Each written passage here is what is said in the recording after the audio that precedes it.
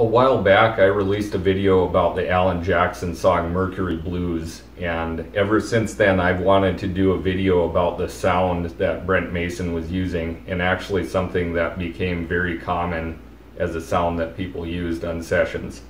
So specifically I'm going to be focusing on the pedal board.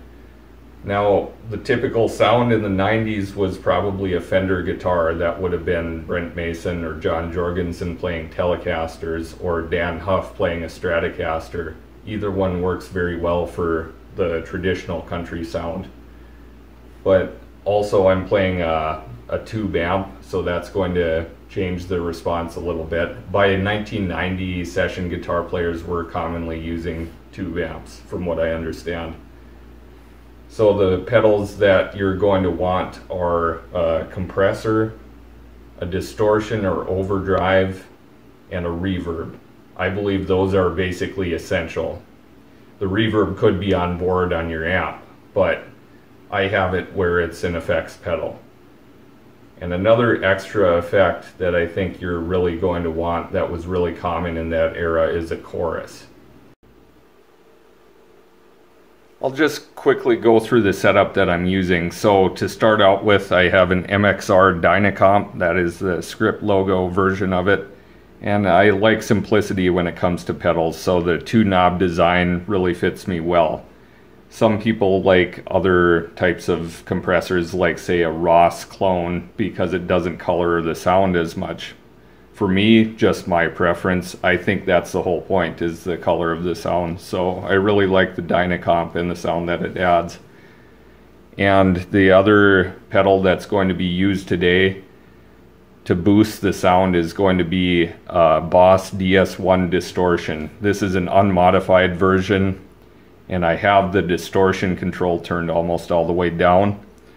I just don't feel that the high gain sound really fits country music, but it is a pretty fair sounding distortion pedal. So that's what I have in my setup for playing country solos.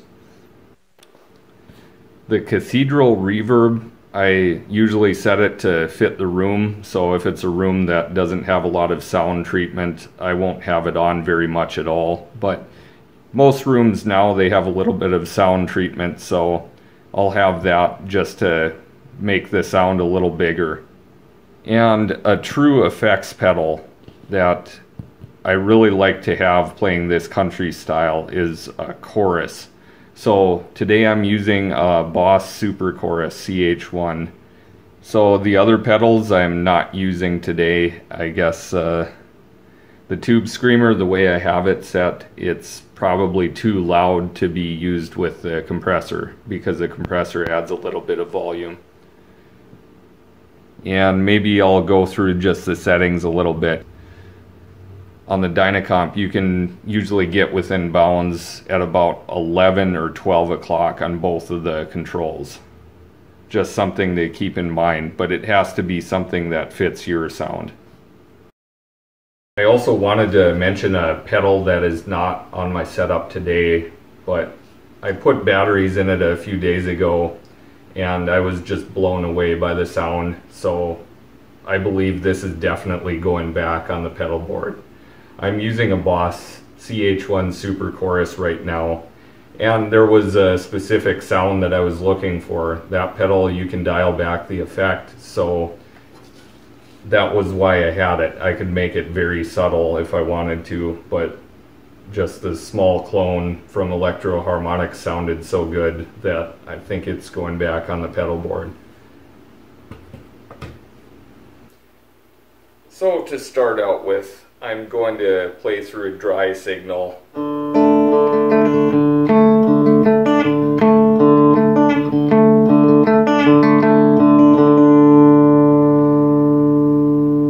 Sounds pretty good.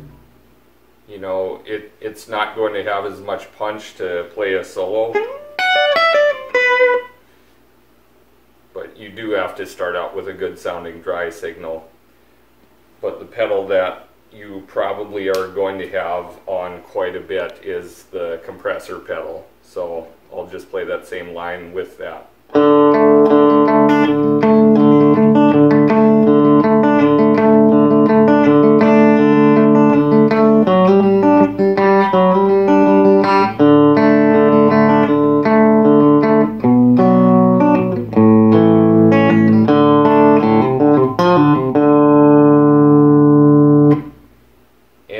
like to have some reverb because the compressor by itself can sound a little bit sterile, but sometimes that's what you want. Usually the sound I like, there's just a little bit of reverb on it now. So I'll play that same line with that. You can hear the reverb.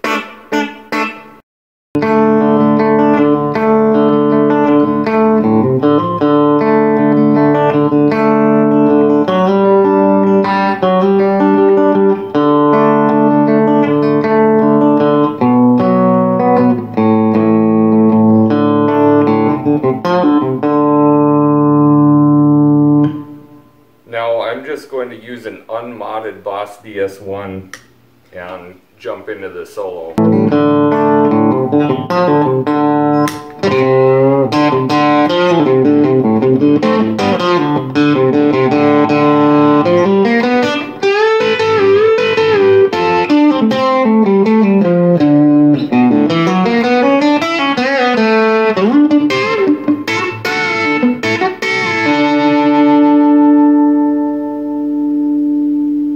And if you listen to the recording of Mercury Blues with a really critical ear, try to listen to it in a new way, because I think you'll find that there's a chorus on there and it's fairly prominent. So I'll just switch that on, and it's pretty much the entirety of the song.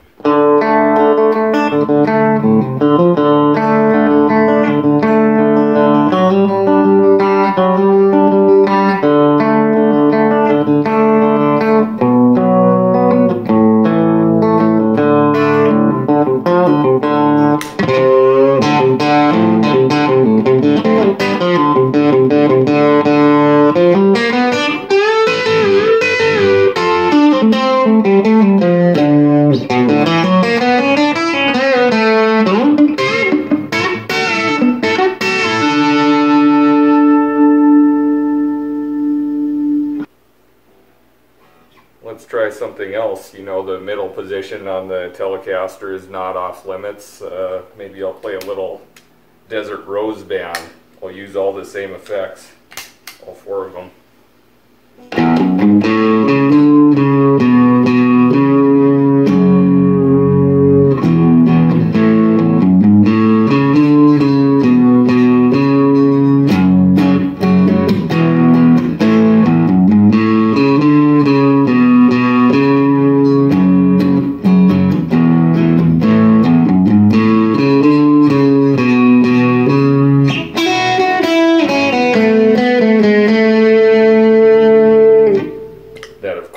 Was Jorgenson on lead guitar in that band, so he ended up being one of the great session guitar players of the 80s and 90s as well. So those are 4 pedals that I think you're going to want in your arsenal for playing country music, and it's a sound that's still relevant today. Brad Paisley built a lot of his sound on Brent Mason, and you have Keith Urban also that has that kind of classic 90s sound that he still carries on today. You listen to songs like Drink in My Hand by Eric Church, that's a very compressed 90s sound. It's very relevant today, and I think you're going to want those tools in your toolbox.